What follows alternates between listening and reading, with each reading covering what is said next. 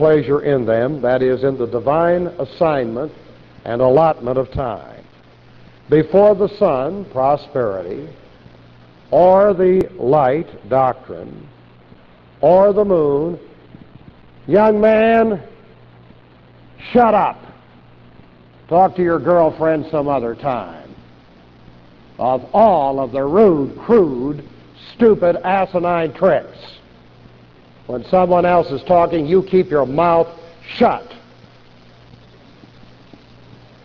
Every now and then we get someone who's not from Texas and who does not have good manners in this congregation, and they are not tolerated here at any time.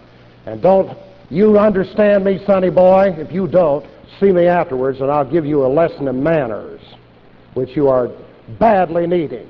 When the Word of God is read, you shut your mouth and open your ears. Do you understand me, sonny, in the blue shirt? You understand me?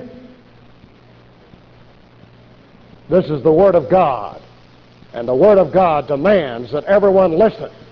And if you're not here to listen to the reading of the Word, you're not here to listen to the teaching of the Word.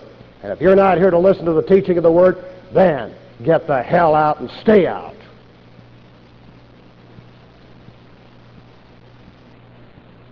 The Word of God demands obedience, silence, concentration.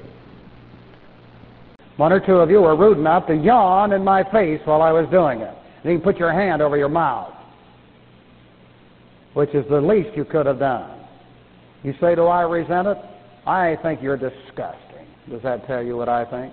Anyone who doesn't have the manners to get their hand over their mouth when they yawn. Now, this something doesn't dig with some of you. You'll never figure it out.